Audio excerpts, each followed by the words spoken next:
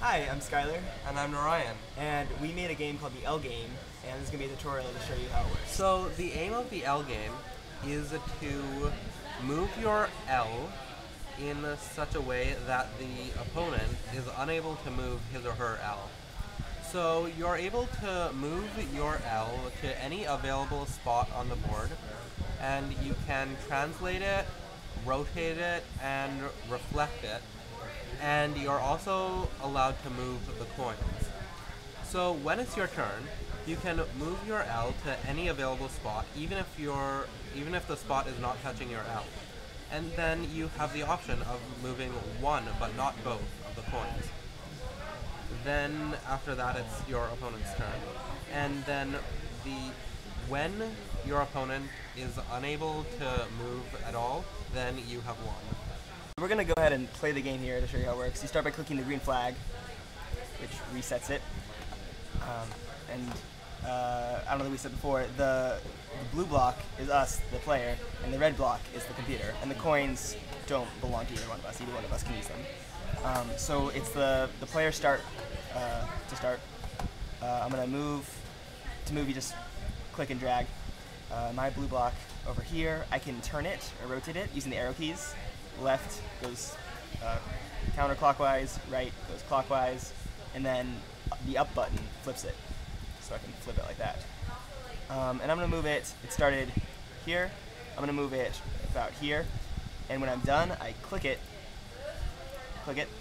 and it snaps into place, and over here, you can see that little green flag turn into a red stop sign, which means it's thinking don't move. When the green flag shows up, that means it's ready to go. Your turn. And now I have the option of moving one of the coins. I think I will. I'm going to move this coin. How about this one here? When I'm done, when I move it to where I want, I click it. It snaps into place. And after, you can only move one of the coins. So if I try to move the other one, it won't let me. Also, if I try to move the red block, which is my piece, I'm not allowed. It tells me how it is. So then I'm going to press space when I'm done with my turn. I just press space, and now the computer's thinking it's a red stop sign here, which tells me not to go.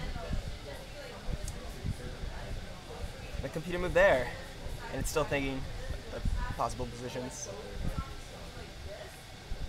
It's kind of mirror imaging me. Now it's my turn again. I'm gonna go, how about here? And then I click. Wait for it to turn the green flag.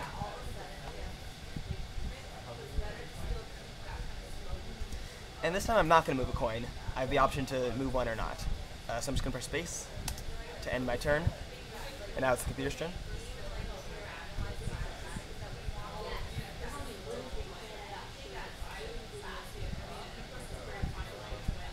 Ooh, he's trying to mirror me in this one. I'm going to move, wait till this turns green. But we kind of switched from where it was in the beginning, only reversed. I'm going to move here now. Click.